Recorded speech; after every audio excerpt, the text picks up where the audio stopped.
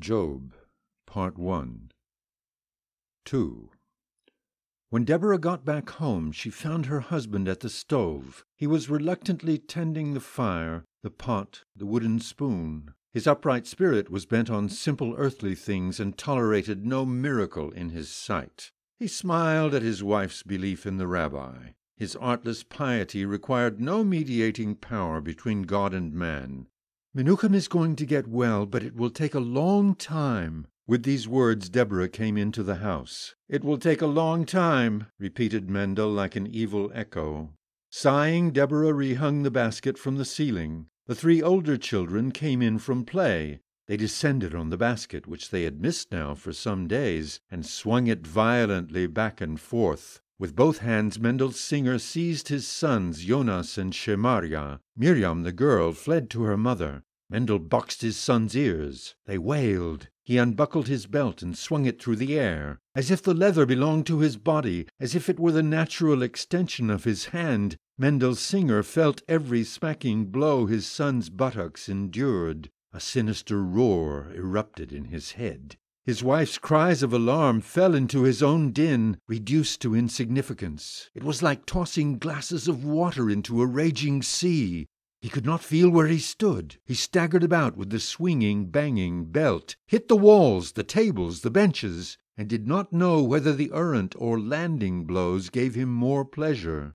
The clock on the wall finally struck 3, the hour when the schoolboys gathered in the afternoon. With empty belly, for he had not eaten, the choking agitation still in his throat, Mendel began reciting from the Bible, word by word, sentence by sentence. The bright chorus of children's voices repeated word for word, sentence for sentence. It was as if the Bible were being sounded by many bells. Like bells as well, the pupils' trunks swung forward and backward, while over their heads Menuchem's basket swung in almost the same rhythm. Today Mendel's sons took part in the lesson. Their father's rage bubbled, cooled, expired, because their ringing recitation preceded the others. To test them, he left the room. The chorus of children went on sounding, led by his sons' voices. He could rely on them. Jonas, the elder, was strong as a horse. Shemaria, the younger, was sly as a fox. Jonas would trot in stamping, his head bent forward with hands hanging, globular cheeks, endless hunger, tousled hair which sprang in violent profusion beyond the edges of his cap. Tranquil, almost sneaking, with a sharp profile, always alert, bright eyes, thin arms, hands buried in his pockets, his brother Shemaria came after him. They never quarreled. They were so unlike. They had no common goods and possessions. They had sealed an alliance. Shemaria fashioned wondrous things from tin cans, matchboxes, shards of glass, horns, withies. Jonas could have blown them down and destroyed them with his strong breath. But he admired his brother's delicate skills. His small dark eyes gleamed curious and cheerful like little sparks between his cheeks. A few days after her return, Deborah judged the time had come to detach Menuchem's basket from the ceiling. Not without ceremony she delivered the little boy to the other children. "You're going to take him for a walk," said Deborah. "When he gets tired, you'll carry him. Don't let him fall, God forbid. The holy man told me he'll get well. Don't do him any harm."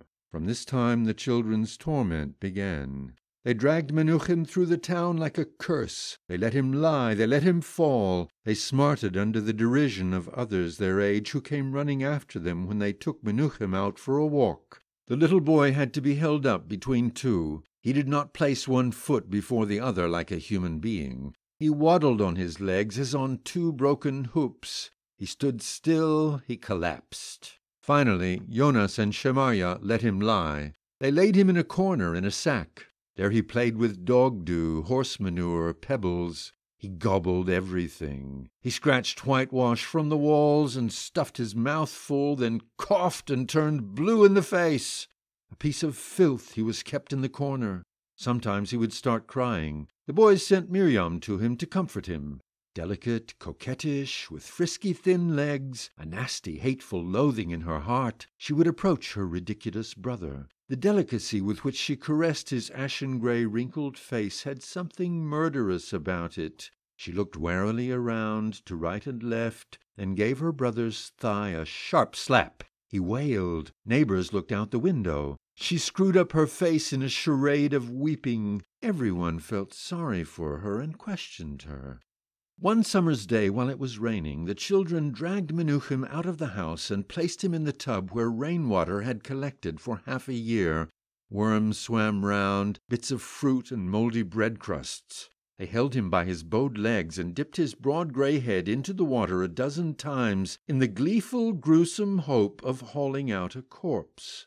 But Menuchim lived. He rattled, spewed out the water, the worms, the mouldy bread, the bits of fruit, and lived. Nothing happened to him. Then in silence and full of dread they lugged him back home. A great fear of God's little finger, which had ever so faintly wagged, gripped the two boys and the girl. They didn't speak among themselves the whole day. Their tongues were stuck to their palates. They opened their lips to articulate a word, but no sound formed in their throats. It stopped raining. The sun came out. Little streams flowed gaily along the gutters of the streets. It would have been the time to set paper boats sailing and watch how they floated down to the canal. But absolutely nothing happened. The children slunk back into the house like dogs. The whole afternoon they continued waiting for Menuchim's death. Menuchim did not die.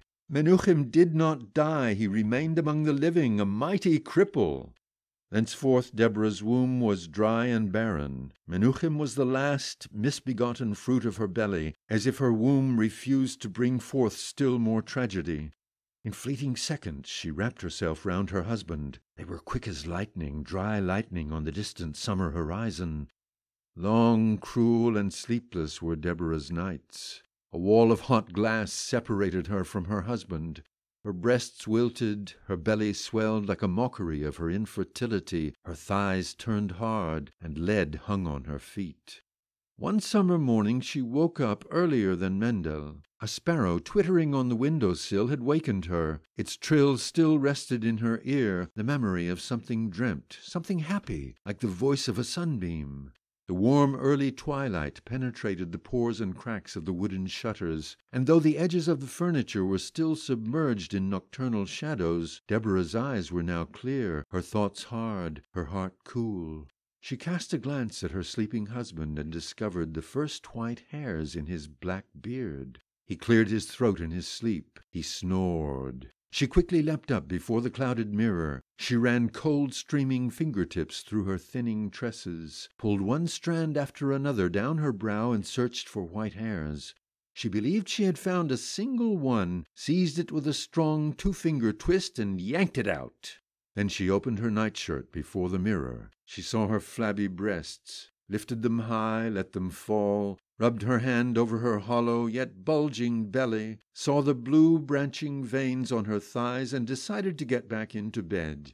She turned around, and her gaze fell startled on her husband's open eye. "What are you looking at?" she blurted out. He did not answer. It was as if the open eye did not belong to him, for he himself was still sleeping. It had opened independently of him. It had grown curious on its own. The white of the eye seemed whiter than usual. The pupil was tiny. The eye reminded Deborah of an ice-covered sea with a black dot in the middle. It could scarcely have been open for a minute, but Deborah counted that minute a decade. Mendel's eye reclosed. He breathed on peacefully. He was sleeping, no doubt about it. A distant warbling of a million larks arose outside, over the house, under the heavens. The dawning heat of the new day was now soaking into the early morning darkened room. Soon the clock must strike 6 strokes, the hour when Mendel Singer habitually got up. Deborah did not budge. She remained standing where she had stood when she turned around toward the bed, the mirror at her back. She had never listened so motionless, free of purpose, free of need, free of curiosity, free of desire. She was expecting absolutely nothing, but it seemed to her that she should be expecting something special. All her senses were alert as never before, and yet another pair of new, unfamiliar senses were wakened, underpinning the others. She saw, heard, felt 1,000-fold. And absolutely nothing happened. Only a summer morning was dawning. Only larks were warbling in the unfathomable distance. Only sunbeams squeezed in with hot force through the cracks in the shutters, and the broad shadows on furniture edges narrowed and shrank. And the clock was ticking and readying 6 strokes, and the man drew a breath. The children lay soundless in the corner by the stove, visible to Deborah, but distant, as if in another space. Absolutely nothing happened. Nevertheless, the will to happen seemed an eternity.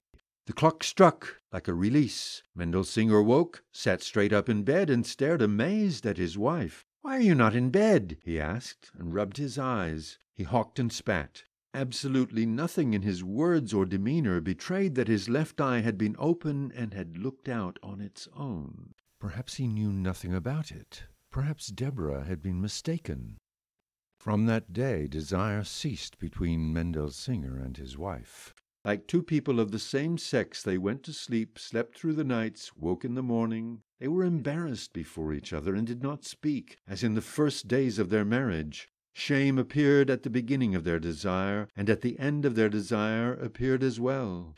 Then it all blew over. They talked again. Their eyes did not elude each other. Their faces and bodies aged in the same rhythm, like the faces and bodies of twins. The summer was muggy and short of breath and poor in rain. Door and window stood open. The children were seldom at home.